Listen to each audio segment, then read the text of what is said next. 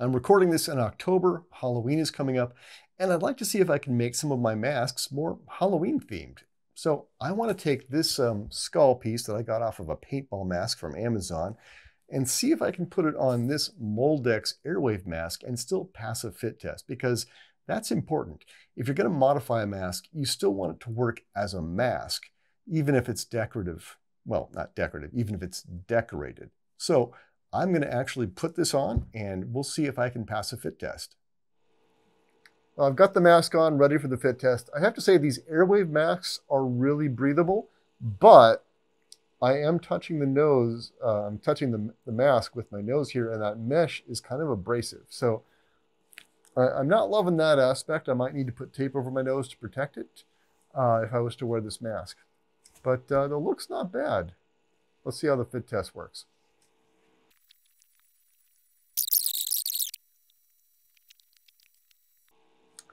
Well, I got the maximum score with this mask. This is a very good mask.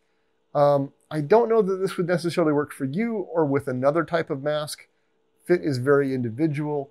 I think the important thing to note is that if you're going to do mask modifications, please do a home fit test if you can with a nebulizer and some fit test solution, and we'll do videos about that coming up.